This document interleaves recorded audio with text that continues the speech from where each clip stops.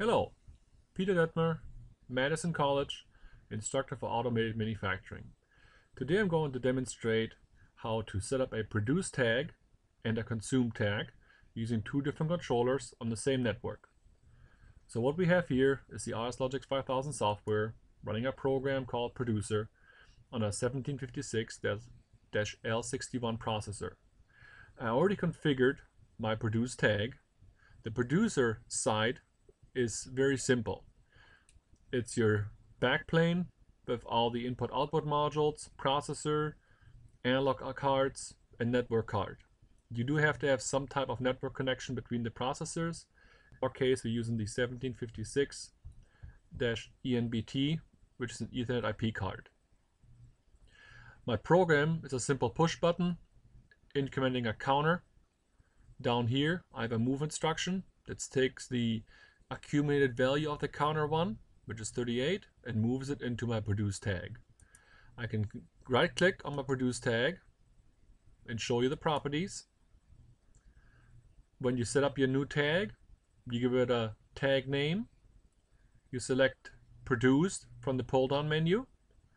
Under connection, the consumer I have set for 1 because I'm only letting one other processor consume this information. Status is no further information shown. For data type, you are limited to certain data types on the producer tag. DINT is the most common. You can also use real and float values. If you need to exchange Boolean data, you actually have to set up a UDT and include that Boolean in that UDT. So this is the producer side.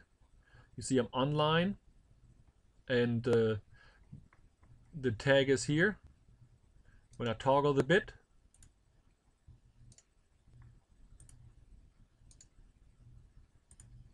you can see the accumulated value increments. The move instruction moves it into my produce tag. Now I'm going to switch to the consumed processor. So notice up here, RSLogix5000 consumer, that's the name that I gave this program, same processor, but the I/O tree looks very different. The way you establish connection is by going to the network card on this consumer PLC. You go to the network, and in my case it's an Ethernet connection. Then you right click and add a new module. Now I'm currently online and I've already set up my connection, but the basic step is to right click on Ethernet, add a new module, select the type of network module on the other PLC, the producing PLC. When you do that, I'm going to demonstrate this here but not complete the setup. Choose a revision, give it a name, a description, make sure you correctly identify what slot the network card is in on the producing PLC, the correct chassis size, correct revision, and the IP address of the producing PLC, not your local, your current PLC you're working in. Here you need to enter the IP address of the PLC you want to connect to and get the data from. So I'm going to cancel this setup. Once you do that, you end up with this network card on the produced PLC. It will also add the backplane automatically. That was part of the setup that you defined the information on. Once you see the backplane, you can right click on it, select new module, then you specify the controller that's on the remote PLC, the producing PLC. I have a 1756-L61. You can see I already completed the setup for it. I'm just going to demonstrate what I did. Click OK. Choose the major revision. Give it a name. And this name does not have to match what the other processor is called. This is something that you can define that makes sense for you on this particular project. Make sure you define what slot the processor is in on the remote system. And then simply click OK. I'm going to cancel this since I already have this set up.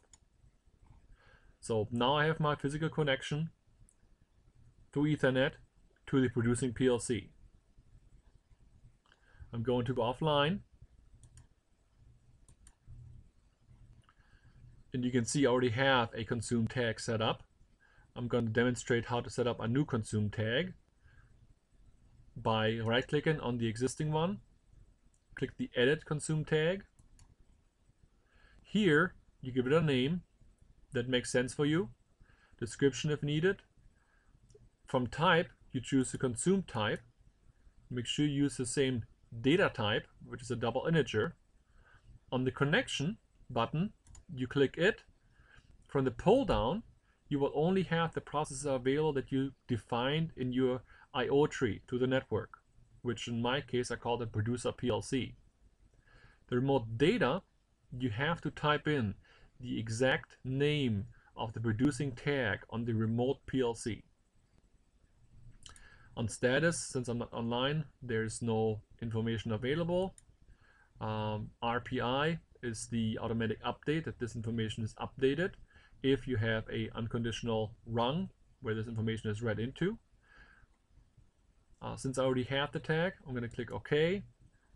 Click OK again. And I'm using the tag here. It's just an equal instruction using this and compared to a set fixed value. I'm going to go back online.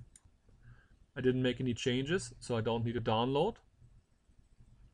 And you can see the consume tag here has a value of 39. I'm going to move this window down so you can see the other program in the background. So here's my producing PLC. Accumulated value is 39. This is an unconditional instruction. As soon as I update this counter value, you will see a change here. In order for you to see that, I'm going to change the window size. So up here is my button. I'm going to use a force to override this temporarily. Toggle the bit and watch here. This accumulated value changes. It's going to change an update in my remote consuming PLC. There it is. Thank you for your time and hope to see you again.